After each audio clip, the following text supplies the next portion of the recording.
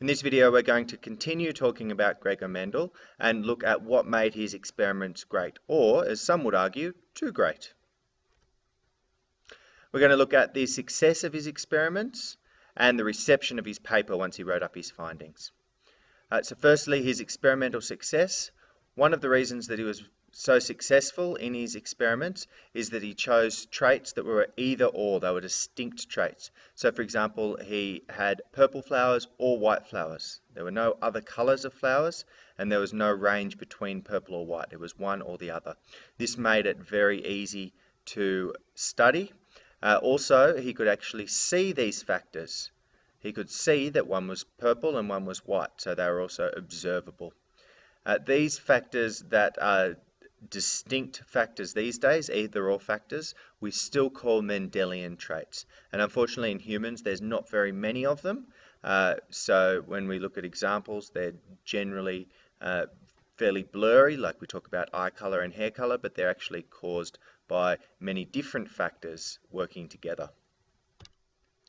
Another reason that he was so successful is he stopped cross-pollination between the different plants. What he would do is actually go with scissors and cut off the sperm-producing organs of one plant and cut off the egg-producing organs of the other plant, and then he'd mate them together using a paintbrush to collect the pollen from that one that only had those male organs and take it to the one that only had the female organs.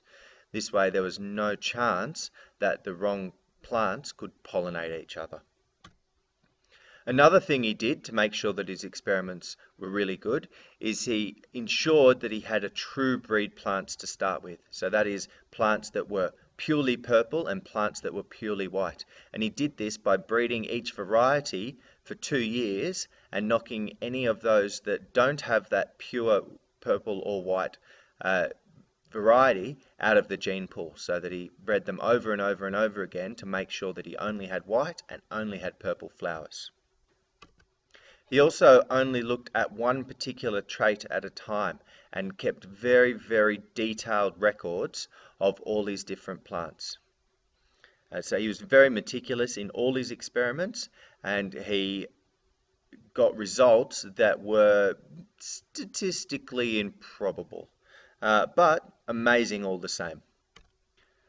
Once he'd collated all his findings and wrote his paper, he sent it to lots and lots of different universities across Europe and in London. However, none of them really picked it up. He was unknown as a scientist. He was a monk living in Austria. And the stuff that he was doing was so far beyond any of the knowledge at the time that the people at the universities probably just didn't understand it. Eventually a journal did pick up his paper and it was published in 1866. However, it was a fairly obscure journal at the time, and while most people probably didn't get to see it, those people who did see it pretty much ignored it.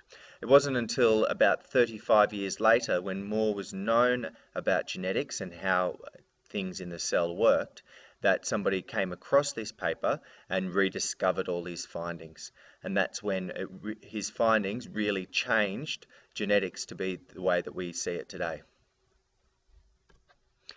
In this video, we've talked about how improbably successful Mendel's experiments were, how he controlled for crossbreeding, took meticulous notes, looked at one trait at a time and only traits that were distinct and observable.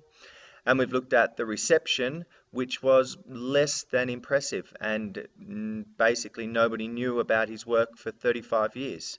However, fortunately, because of Mendel, we have so much more understanding of genetics than we did prior to him. Thanks, Mendel. Peace out, guys.